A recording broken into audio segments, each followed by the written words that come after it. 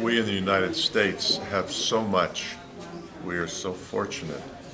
And as you get older, you realize that. And so you want to give back.